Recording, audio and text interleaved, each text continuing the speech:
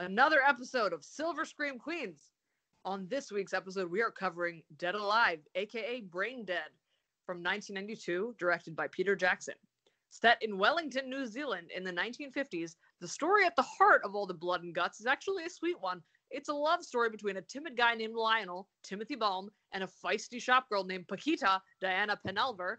Things get complicated when Lionel's domineering mom gets bitten by a rare Sumatran rat monkey, becomes a zombie, and Lionel, trying to keep everything quiet, has to juggle the growing number of infected.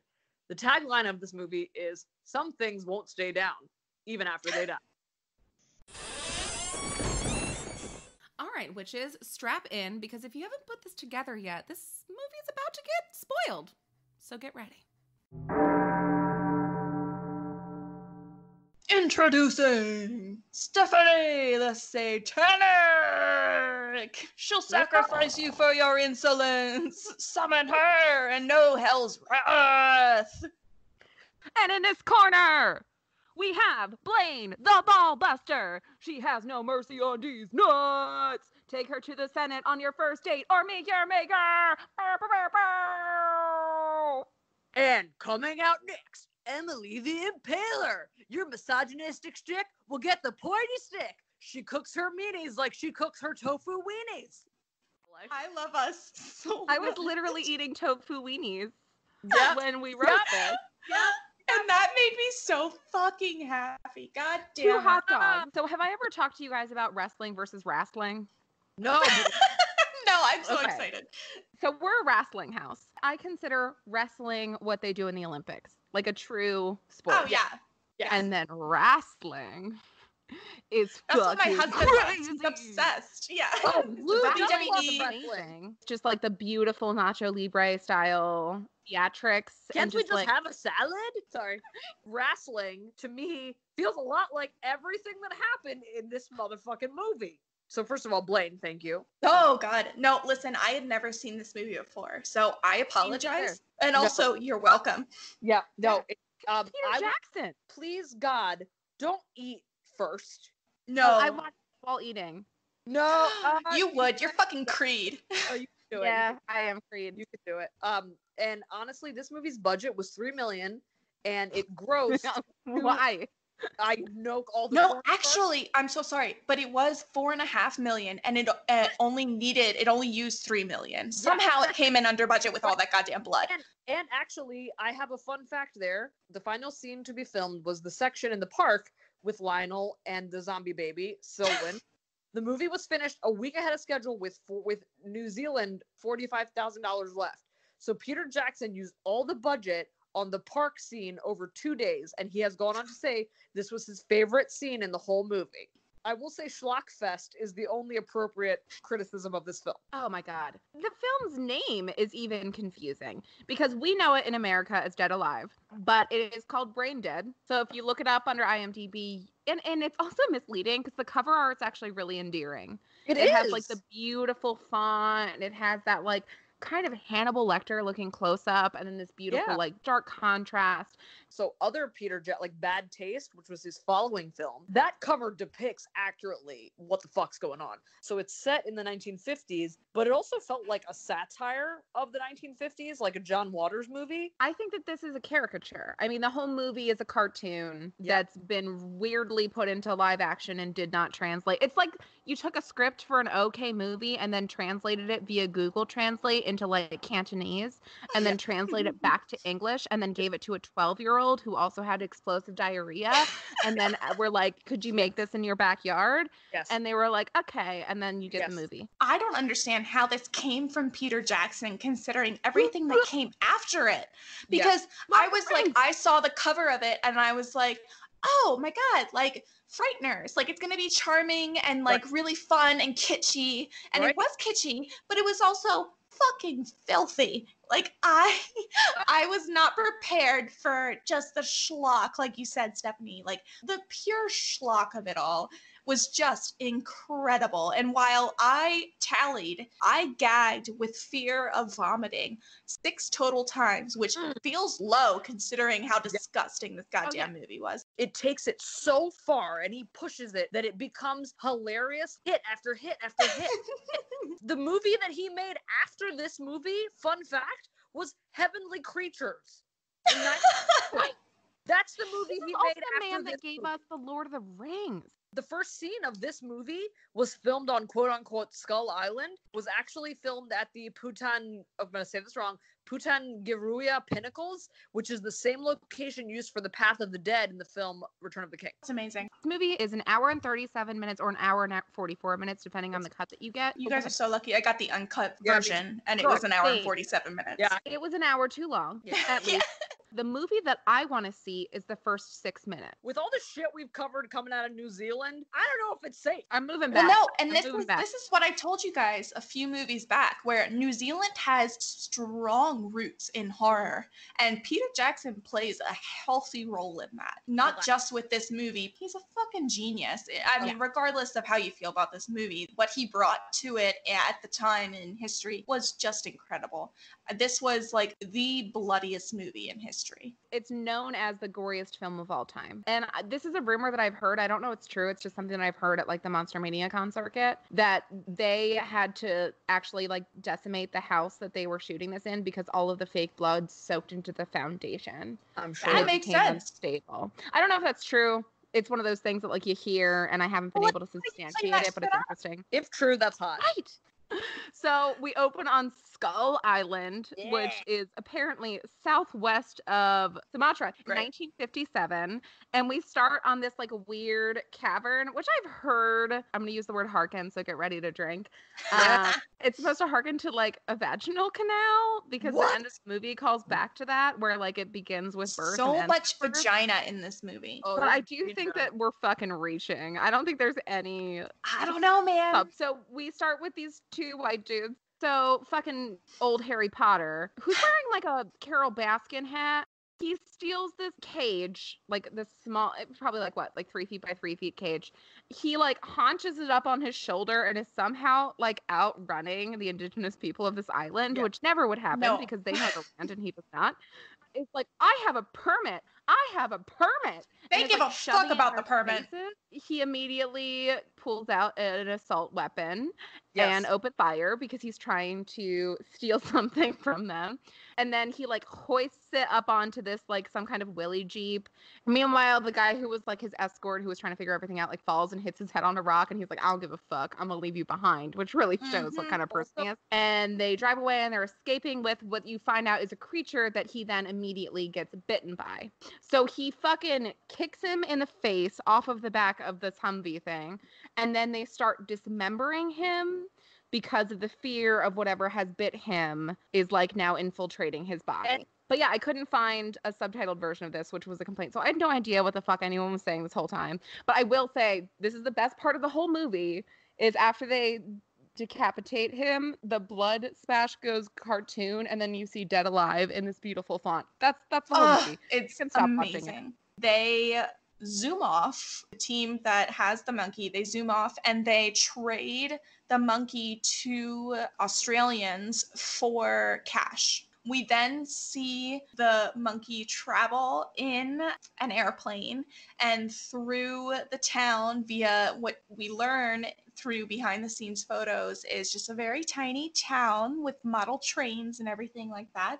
And the monkey ends up in this small town where Paquita is working at a pharmacy. She's a goddamn snack. That's all I want to say. Oh, she's a snack. She should have saved herself time and just not dealt with any of these motherfuckers. Paquita is obsessing over this delivery man who comes by once a week to drop off God knows what. And she's like, oh, that's the man of my dreams. And this older lady who I just thought was a bruja, a rando, comes up behind her and is like, do you have desires? And so the Bruja and Paquita go in the back where her dad is. And the Bruja like reads her tarot. And basically she says Paquita's knight is coming and he is an unfamiliar person.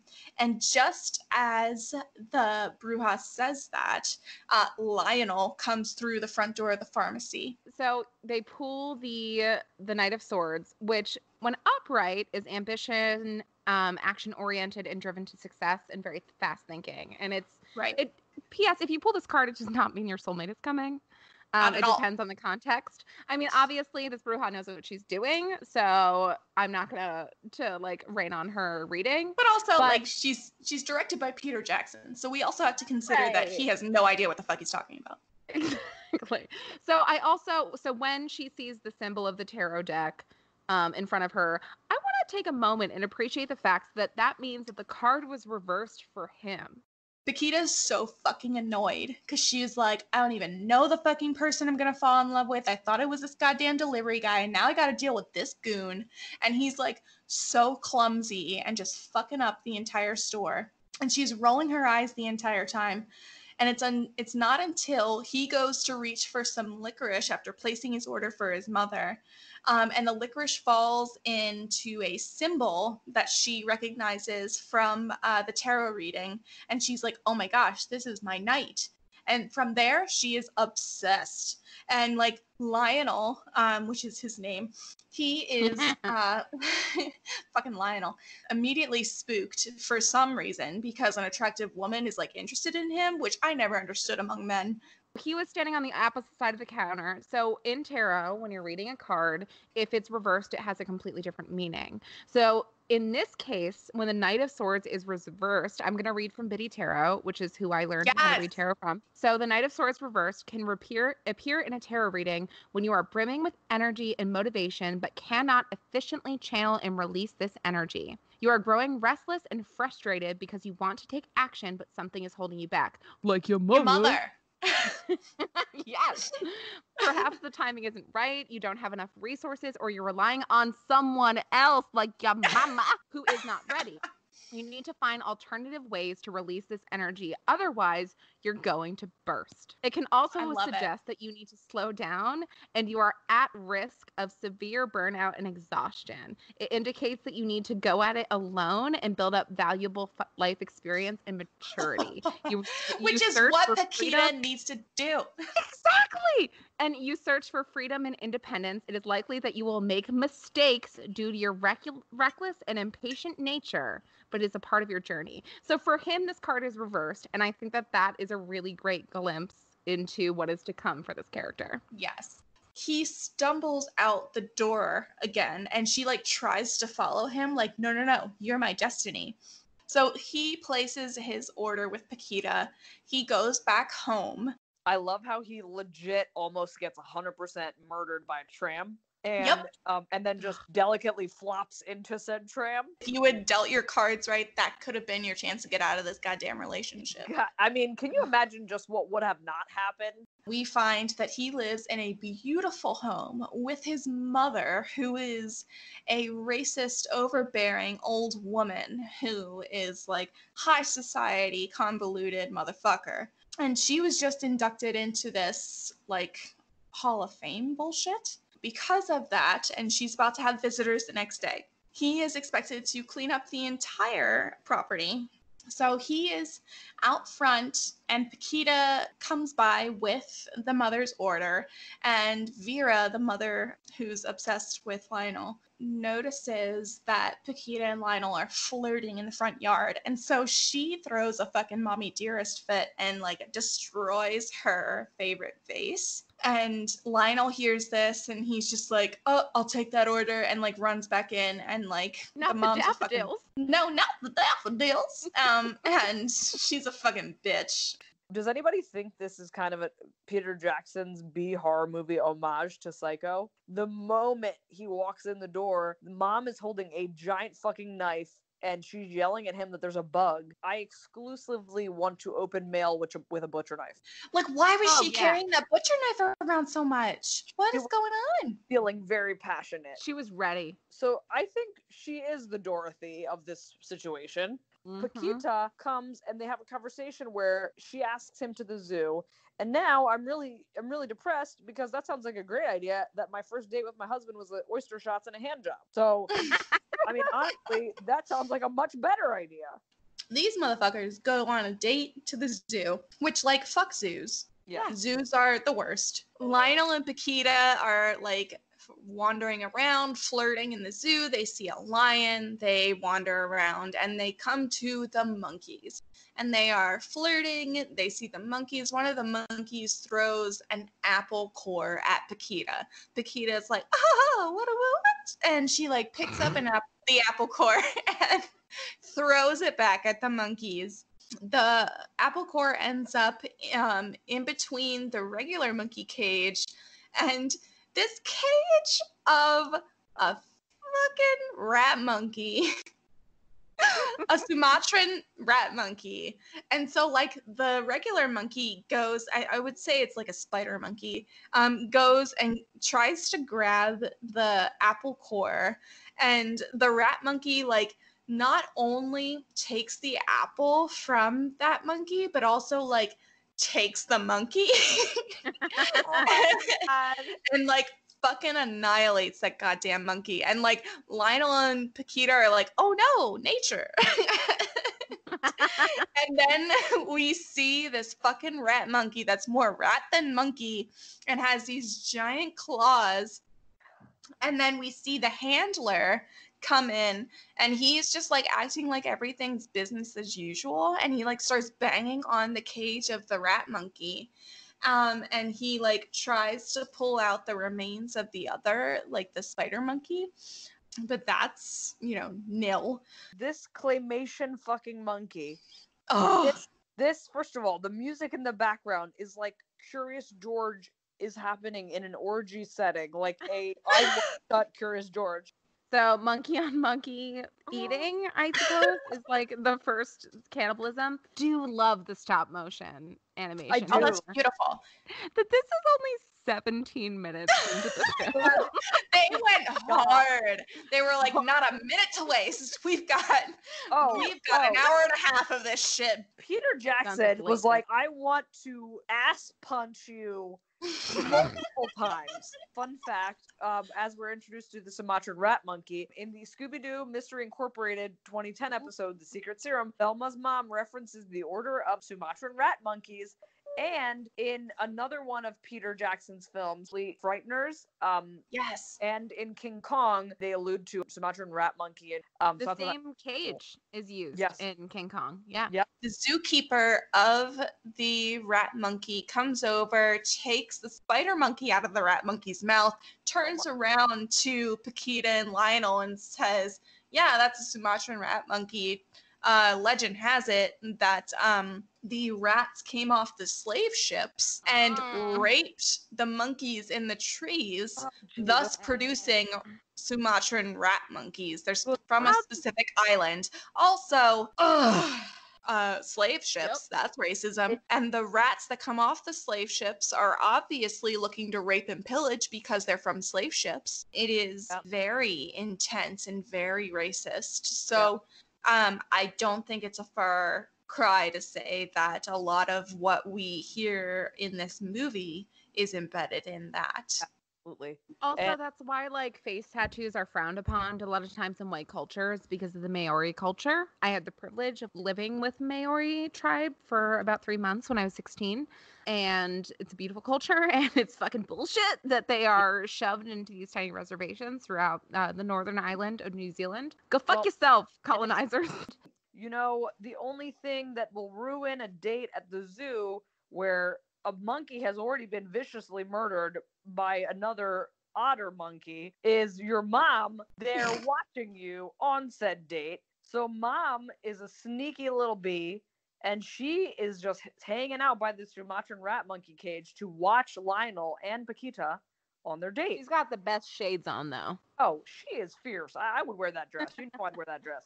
and she gets bitten by Claymation Curious George. And she smushes the grape jelly monkey. A particularly bad special effect. I mean, it gets better. Oh, and it's just a taste of what's to come. Yeah. Oh, it's nothing. Lionel comes over to her to help her. She's been bitten. At this point, they don't understand what that means. And she pushes Paquita, straight up pushes her out of the way. And Lionel leaves Paquita there. I wanted to knock his ass out. And he leaves her there to go with his mom because only mom can get that subpar dick. Why isn't there just like a little tiny scene of them fucking each other? Because that's exactly what this fucking relationship is. They go back to their crib. Mom is wounded and she's milking it for all it's worth. She's in bed. He's wrapping it up. She's blaming him for her drama. She's like, oh, you're cuddling up and doing this while I'm over here. And she's experienced and that whore. And it's like she would not be talking about this person this way if Paquita was white. And I don't think we addressed up to this point, Paquita's not white. She is Latinx. He goes back to his room and Paquita is yelling his name. All he can do when he fucking sees her is go, shut up. Yeah. What the fuck? And she's like, you forgot your jacket. And he's like, you couldn't wait till tomorrow, dumb bitch. So she's like, I still love you. And she like crawls up the lattice while he checks in on his mom to make sure she's passed the fuck out because she's still infected by a fucking monkey. Yeah. Also, and he's like, I'm no good to be around. I can't be with anybody. And she's like, cool, bye. And he's like, wait, let me kiss you. So they kiss and then they fuck. Their entire romantic interaction was so forced and so gross. Like, I don't even think my first kiss looked like that. They're fucking, mom's dying. Paquita's grandma's pulling all the fucking cards out, and then the Flavor Flav chain comes out, and she's like, oh my God. The next scene is the only time I genuinely had a real issue with my gag reflex here, where I wanted to vomit. The mama is like jizzing pus out of her arm. Same arm that mom gets bit on. And she like jizzes arm pus onto, I'm assuming, a portrait of his father. So the storyline at the zoo is established that Lionel thinks that his father drowned trying to save him in like the ocean. We later find out the actual truth of that, but I will say that in the photos of his father, all I could think of was John Wayne Gacy's. We flash forward to the next morning, and the son is like weirdly tending to the mom's wounds, who now has warts all over her face, and her wound is like super pulsating, and he's like dabbing it like rubbing alcohol, like that's gonna fucking make a difference. I know. Also, this also made me gag. That fucking wound is just a fucking throbbing hole. It had a pulse. In her arm. Had a pulse. It's a uvula in your forearm. No, I can't with that word. No. So gross. Ding dong. Company's here. So he like rushes up, like he excuses himself from like aiding his mother to open the front doors, and then you see these two most boring humans that have ever existed, dressed in entirely gray, come over for like apparently a dinner party, and they don't care that he does this really terrifying march up the stairs to like warn the mom. He just does this like awkward jig, and he's like, "You gotta get ready. We have friends here." Also, it's the Ladies Welfare League, and it's this woman and her husband. The mother is actively, while actively dying, attempting to do her makeup, and I said that has never been more me in any character we've ever experienced ever. That was me. I will be actively super gluing skin to my face when I'm no, I will be super gluing the skin to your face so that you can continue. That's love. Guys, takes a solid like 2 inches gash out of the side of her face, and he's like, "Oh baby, don't worry, I'm gonna super glue it back to your face." They cut to the dinner scene, which I'd like to mention. For their fancy dinner, they're having Salisbury steak, beans, and mashed potato. They're chowing down and like having a lovely old evening, but the mom is clearly askew. She's dealing with some shit in her life. The female guest is kind of like over it and realizes there's something going on. And meanwhile, the mom is just like a ravenous zombie, as per usual. The husband is demanding pudding. I don't care how uncomfortable you are. We're gonna stay for pudding. What? No pudding? So he brings out a tray, like a fucking pewter tray with 4 custard dishes on it, and he's shoveling it away. He's fucking sniffing it like it's cocaine. Disgusting. Lapping it up like a goddamn cat on catnip. And this is another point where I gagged. Oh no! This is when I was eating a hot dog. I gagged a good 3, 4, 5 times because I was like, nope, don't know if I can do it. Literally eating a hot dog. She like jizzes again from her arm fucking wound. Also, ketchup. It's not red. Obviously ketchup. It's not red. It's like pinky. Pink. Oh yeah. Pink. Meanwhile, Augustus Gloop is over there like, mustard is it's so good. So good. My wife just let me because I weigh 300 pounds. Let's talk about fucking pudding and how much sense it doesn't fucking make. Okay. What is pudding? Why is it so important to these goddamn cultures? It is nothing but fat and sugar. So she jizzes her pus across the table onto fucking Augustus Gloop custard. Gloop. And he's just like, I'm gonna eat this bloody custard. Who gives a fuck? So he definitely sees it. And he's like, sounds good to me. Also, I'm going to gag right now. I love that his wife is like, fucking eat it, bitch. Oh. And then meanwhile, the mom's ear. Oh, okay. It's just falling off. From her face. Yes. Into her Yeet. Yep. Yeet. Drink. Yep. And the earring, though. That pearl earring and all. Bitch, save your earring. That looks like real pearl. Real, yes. Everyone at the table is like, this is fine. Mom goes upstairs because finally everyone's like, oh, she's a zombie. And Paquita comes over to tell Lionel that her grandmother has foreseen the dark forces that are going to come for him, and he needs to be careful. Fernando, Paquita's dog, is with her. All of a sudden, they're talking, and you hear the dog barking. Paquita and Lionel go upstairs, and fucking Mom is there with something hanging out of her mouth. This, I swear to God. Yeah. And so Lionel pulls what then we clearly established to be a German Shepherd dog's tail out of Mom's entire corpse. Paquita screams, your mother ate my dog. And not all of it, because there's intestines and shit in the tail. So, yeah. Also, your mother ate my dog is the Spanish title of the film. Yeah. She's more upset that he doesn't want to hang out with her than her dog being disemboweled and murdered. Whenever shit like this happens, nobody is like losing their goddamn mind. Yep. Everybody else is like, yes, so here's what we do next. and that's fine. They decide to go downstairs and they're like, Mom's sick, so we need to call an ambulance. They call the nurse that was helping her earlier to fix the wound. Mom jumps down the stairs and starts attacking people. Lionel restrains her. The nurse is starting to pack her up and the mom dies. And then the nurse is like, Lionel, your mother's dead. And don't worry, everybody's gonna take care of you. I'll make the arrangements and stuff like that.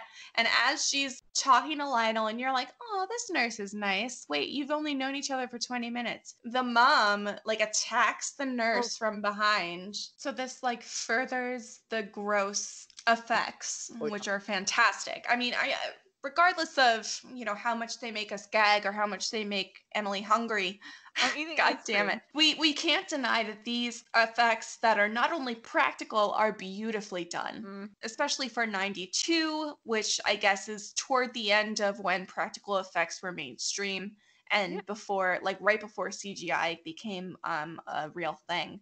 Vera attacks the nurse. Now they are both zombies, so there's a tussle between both zombies and Lionel while Paquita is upstairs packing Vera's bag. Eventually, as they dance, Lionel tosses both zombies into the basement. And so he pretends to placate Paquita when she comes down and packs the bag. He takes the bag away from Paquita, and then he turns up the fucking radio during a show and just like pretends she's not there. And she's like, so I'll leave then. And he just like fucking cracks up. And she's like, cool, I'm gone. Bye. The funny thing to me is in the fight with Mom and the nurse's head gets knocked off her nog like a busted ass Elmo.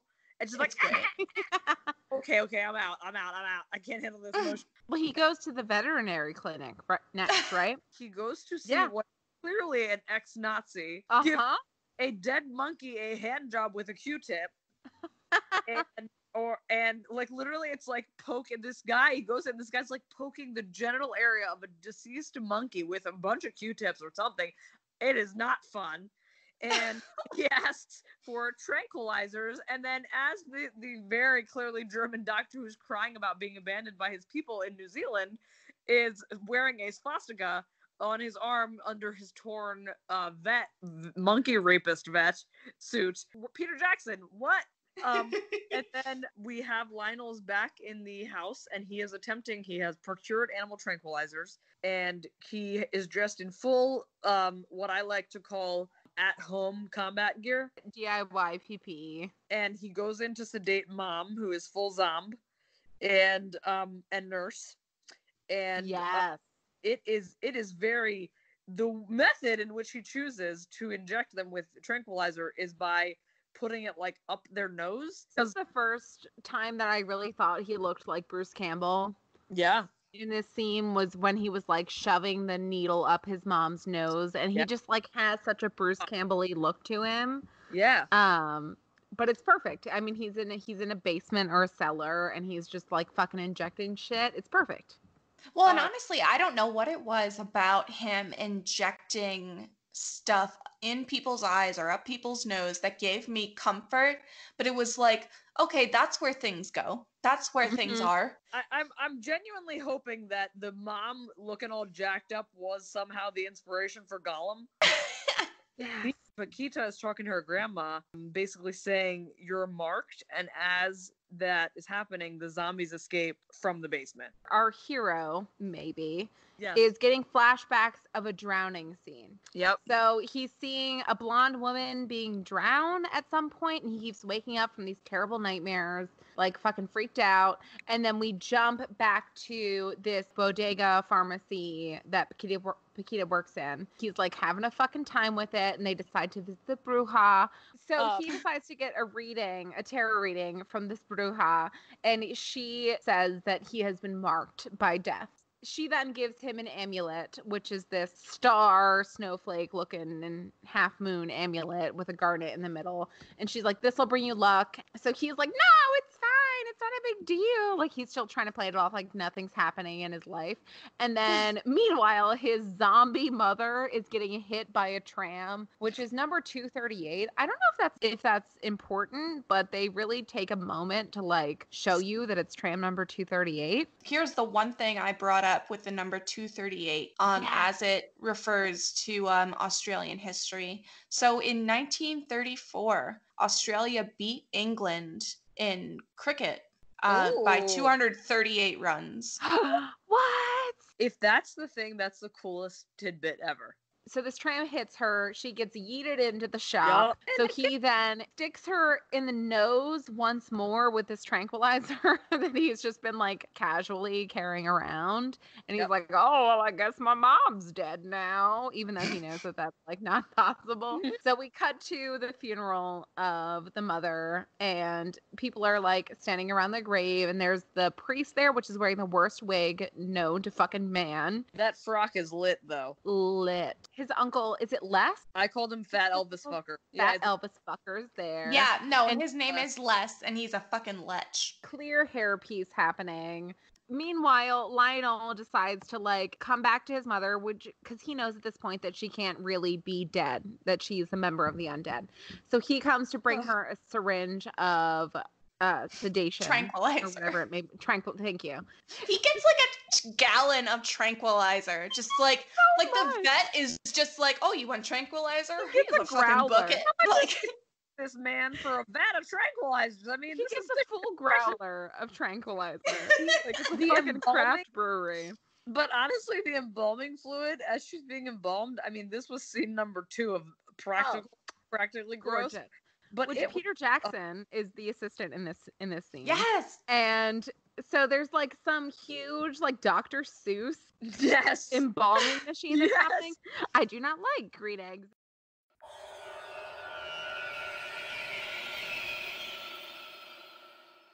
Hello, Bats and Babes. I'm here today to tell you about some incredible Black-owned beauty brands and witchy and intentional shops that you can find on Etsy.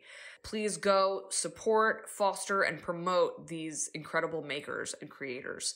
So we have 7 Gems Shop, Ignite Your Peace, 111 Candles, Love Lex Customs, The Melanin Moon, Lalu's Roots and Conjure, Harlem Roots, Coco Meditation, Just Queenin with a K, The Oracle's Haven, The Divine Altar, Goodies for Goddesses, Grabs for the Gods, The Kitchen Chemist, Spellbag Alley, Spiritual is Store, Luna and Lumi, Sunflowers and Honeycombs, Amethyst Goddess Soul, Skin Rituals Shop, Lalu's Treasure, Purple Door Grigri, Seek the Wildflowers, Modern Divination, Nana's Garden, Texas, Piscean Spirituality, Heritage Apothecary, Hey You, Get Off My Lawn, Scrubshius Inc., Star Magic by Ashley, Smoke and Smudge, Hello Wildflower with 3 R's, As You Once Were Shop, The Oracle's Apothecary, The Roaming Botanical, and Little Crystal Galaxy.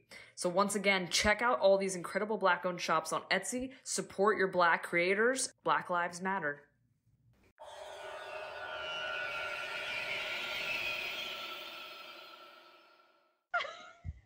He has a sandwich like perched on her body, the archetype of like the weird morgue dude, and As she you do, starts yes. just like spewing Nickelodeon Flooding. slime from Yep. every orifice, and then Costco John Walker Yep. comes in, and he's like, "This cannot happen. This is a funeral. This can't happen at all." So Peter Jackson starts eating the sandwich. The mortician just like casually pops her eyeballs Yes. back into her goddamn dick. So then we cut back to the funeral, and this priest is on a goddamn mission, and Lionel is like low key trying to hide his dead zombie, but like not dead mom back in a casket and while the full sermon is happening. and I like how the theme of the sermon is the sanctity of motherhood. I know. And also, I would like to mention that his like girlfriend is front row at the funeral, which speaks to what kind of human person she was. Yeah. Only because fucking Les the Funkle was creeping up on her, so she had to move up several rows because he was trying to molest her. Such So a like sad- she wouldn't have been there if he weren't such a fucking creep. through like a weird exchange of events, our protagonist ends up spooning his dead mom Yep. at her funeral, And who covered in doesn't? Nickelodeon slime. Who doesn't do that? If you guys so- did that to your moms at their funeral, I would be like, all right, 5 more seconds. Oh, and no. then I mean, I do it to you guys, but like, This is the scene where I said earlier the Vandals were drinking Fireball in the cemetery, and I was judgmental at first until I realized almost immediately that was us. Oh and, yeah. And then I They're said, you know the what? Jets. Genuinely, I think this is the campiest scene of the whole movie.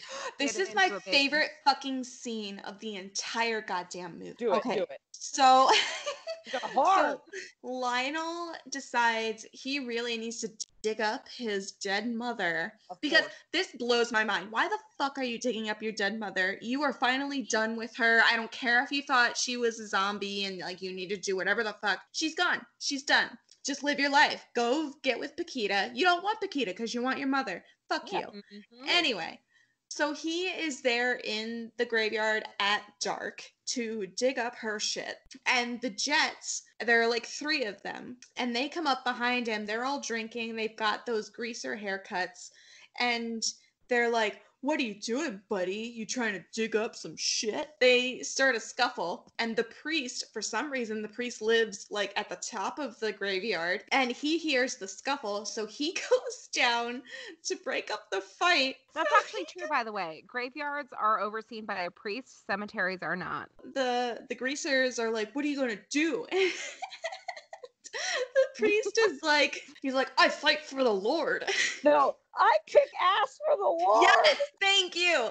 I kick ass for the Lord. And this motherfucker turns out the most amazing moves on these fucking jets. He does all the kung fu and the kicks and the chops. And just as he's really getting into it, Vera comes up out of the grave, attacks some of the greasers. And so the greasers start becoming zombies. And they're attacking the priest as zombies. Not only is this fucking priest tearing it up, their kappas are detated, but then the zombies turn on him, and somehow or another, he ends up flying in the air, and he is impaled by a statue in the graveyard. And it is so beautiful. I love this fucking scene so much. It is so kitschy and gross and dumb, and it's beautiful. With this film, you go from hit to hit to hit. Next scene, as funny as the past scene. Lionel's making father zombie, nurse zombie, mom zombie, greaser zombie, jet zombie. He's making them like runny eggs filled with fucking tranquilizers.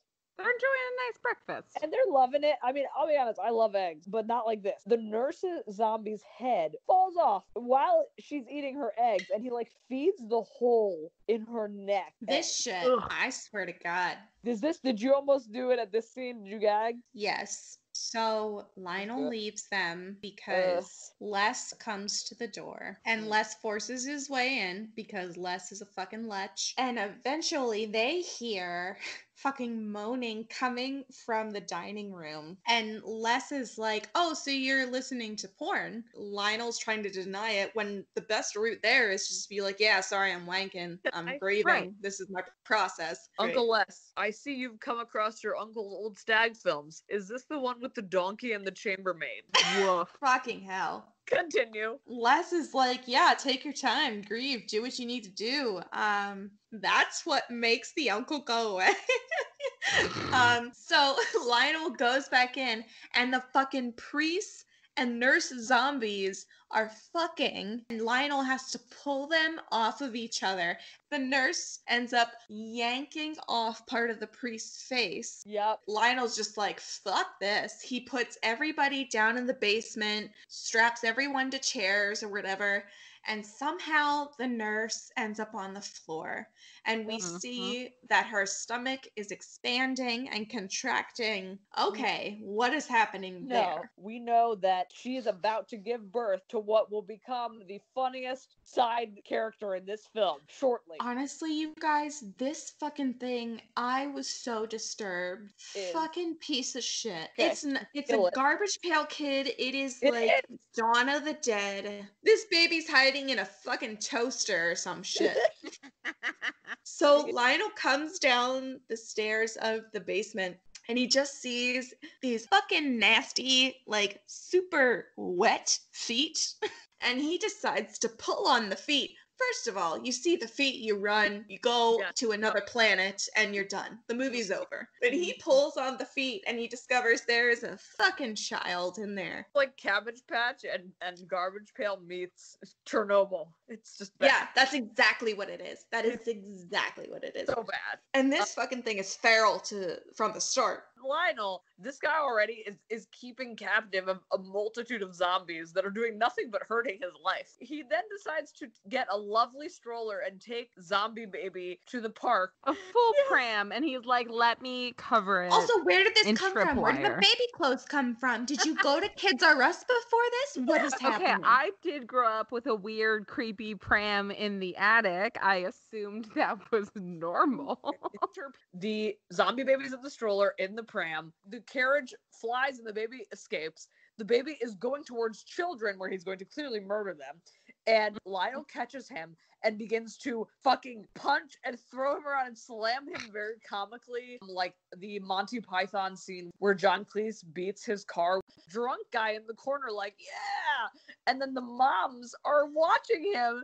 And nobody's doing anything. Nobody is stopping this. Everybody's like, wow, what a bad dad. So I said earlier that there was a lot of Costco versions in this film. So this is my Costco Chucky.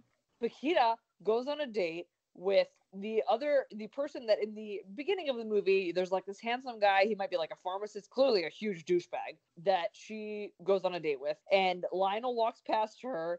And as he's leaving from beating the shit out of Zombie Child, the door is open to the cellar where all the zombies are. And all of a sudden, Uncle Les is there and he has found them. And he is threatening to call the police unless Lionel gives him access to the house and the money in the will. All of a sudden, out of nowhere, Lionel's like, let me just give up everything to protect a bunch of zombies. So that's cool. He does. 2 minutes later, huge house party. You know what is never good in a horror movie? A huge house party. Lionel is the gefilte fish of this film. Nothing there of substance. It's not good. It doesn't look great. It doesn't taste good, probably. Paquita's there. Uncle Les is like essentially molesting her. It is disgusting. She knocks his wig off. He threatens her. He throws her into the basement. She sees the zombies that Grandma said, death surrounds you. And he said, they're not dead exactly, they're just sort of rotting. He sort of thinks this is his fault. She finally convinces him that he needs to poison his mom because she said, this is not your mom. So he gets what he sees on the cabinet to be poison. He puts it in them and then he buries them in the cellar. Lionel goes up with Paquita, finally punches Les. Lionel is tossed in the basement. And fucking Les drags Paquita away, assumingly to rape her, because he has been kneed in the crotch at this point at least 5 times. While Lionel is down in the basement, Lionel discovers the poison was actually animal stimulant. And then the zombies rise again. What a mix-up. They're gonna put on the most fucking epic remake of Thriller. So the zombies rise again. They begin tearing apart the partygoers. And now the house is filled with zombies. Lionel tells Paquita to run while he staves off the zombies. Now it is gore galore everywhere. Yes. Lionel tries to run away, but is running in place in a puddle of blood, which is a band name. Like running in roller skates. Puddle of blood. Also, I love that he reminds me the way he jumps on the heads of the zombies is like Indiana Jones in the first Indiana Jones, where he's just like stepping on the rocks like the penitent man. The penitent man. Like, there's a really cool special effect where basically someone's head skin is pulled off and all the eyes and the lips and the meat. And that's actually, I think, an iconic image that's featured in this. In the cover art for this, in different cover arts, not the original one, but practical effects that I really love in this. The first is when the one party goer gets his rib cage entirely ripped out. Oh my And the second is when the other party goer gets his face just like, it's as if they just like basically tried to do a facelift and cut off his skin where his jawline met and just pulled it off like a fucking mask in a Scooby-Doo episode. This is what you've been waiting for. Yeah, that's this. Bodies somehow kind of become made out of Play-Doh where you can just kind of like inject your hand in and pull out whatever organ you may Also, that's what I fucking love. That fucking scene where the guy comes through and fucking puts his hand through the woman's mouth, through the back of her head. That I was like, that was amazing. And honestly, you know what this is? This is the 100 Ways to Die. Every death is unique. Paquita and another woman who survives for a very brief period of time. Oh, the rockabilly girl. Yeah. Yeah, the light bulb through the back of the head lights up. I want that lamp. There's entrails all over the goddamn place. And somehow all these entrails become sentient themselves. Yes. And then also there's a part where everybody picks up legs to fight with them, and I say, legs fight. No, these are AirPod paws. AirPod paws. So the rule of thumb, these zombies are purely venomous. So like obviously our hero has consumed a lot of venom from these zombies. Even like in the initial scene where she was like jizzing pus into other people's custard, they ate it and they were unaffected. Right. Because they bit it didn't bite them. Yep. So this movie really, really relies on that very heavily of you don't get infected by consuming it. You only get affected by it consuming you. after the baby, my second favorite character in this film is the Tootie intestines. There is a little pair of intestines that are very cute that I would want as a stuffed animal. They chase Lionel around and basically try to give him like a hand job through his pants, kind of. Yes. And so I love that.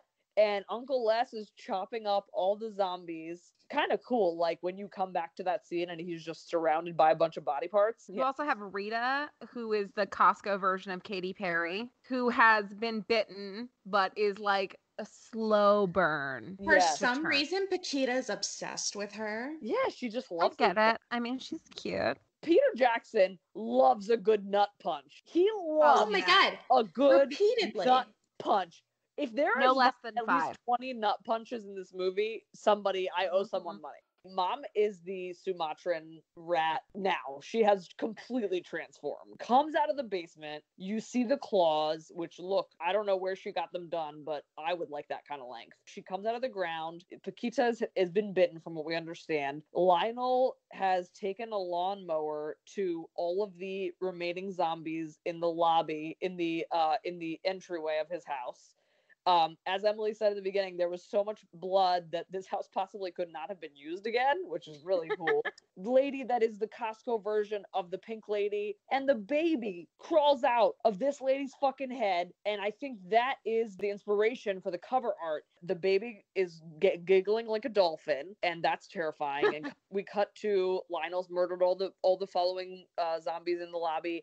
The Tootie intestines are following him up into the attic. Here comes Mom. Yeah, they're all like, oh no, the only thing left is the mom. And fucking Vera knows when her cue is a call-in. So Vera appears with all the titties. She has the most ginormous titties. She crawls to the top of the roof where Lionel and Paquita are. I don't know if it's her vagina or her uterus or her stomach, but something opens up and she's like, come to mama. So Paquita like decides to try and just like jump off the roof, which like, yeah, of course. But Lionel's just like, oh no, but my mother and her uterus. And he is consumed by the mama pussy. Meanwhile, Vera is like simultaneously like reverse birthing her son while trying to get Paquita off the roof. It's been real. And just as Vera is about to push Paquita's grip off the roof, Lionel somehow grows balls and rips Vera apart to crawl out. Mama goes a-flying. Somehow, I don't know why that's the last straw in which she dies. As Paquita is being possibly yeeted off the roof, Lionel confronts Mother, and you see a montage of him as a little boy watching Mom fucking drown Dad and his mistress. Oy vey. You don't need an excuse to kill her at this point. Lionel and Paquita run away down the hill with their amulet. They're making out and the house is in flames, and somehow this fucking baby. What is the deal with this goddamn demon baby? I don't know. It's still alive and it's crying in those flames, and I'm like, die, baby, die. What's cool about them leaving the baby is that I waited until after the credits because I'm actively concerned the baby will make it out and like fucking bite somebody. Truly, Mom just falls in through the ceiling. She doesn't really get killed per se. So no, you never get that satisfactory murder. No, so you're under the impression that maybe they ain't dead, but here you go, leaving it open for a number 2. Thank the Lord above and below that nobody did that. So dumb bitch throws away his amulet. Hold on to it, and he's like, nah, I don't need it. Like, what are you doing? What? Also, I didn't puke, and I watched this, and the words we just uttered, I don't think we will ever speak again. The kind of words in the order in which we spoke them. I think we got to do lawnmowers. I think that's what we have to do. I think it's fair. Out of 10 lawnmowers, I'm gonna give it a 6. Because you know what? It's a cult classic. I have never seen it. I will likely not watch it again.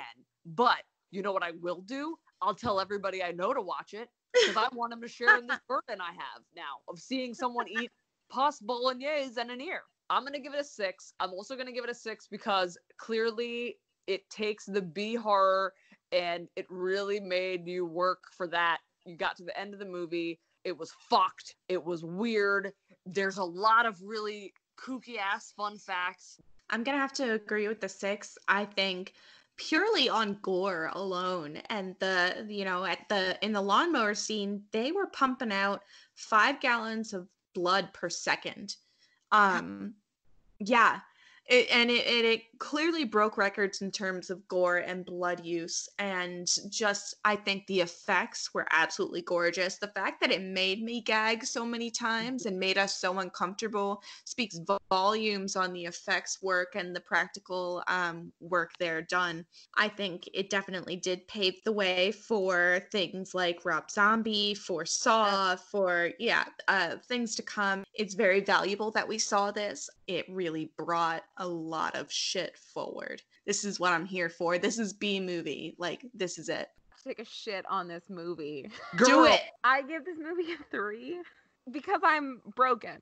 I wasn't disturbed by it. It has to, well, it's not even that it has to scare me. I think that a lot of the cred for this movie comes from it being so gory.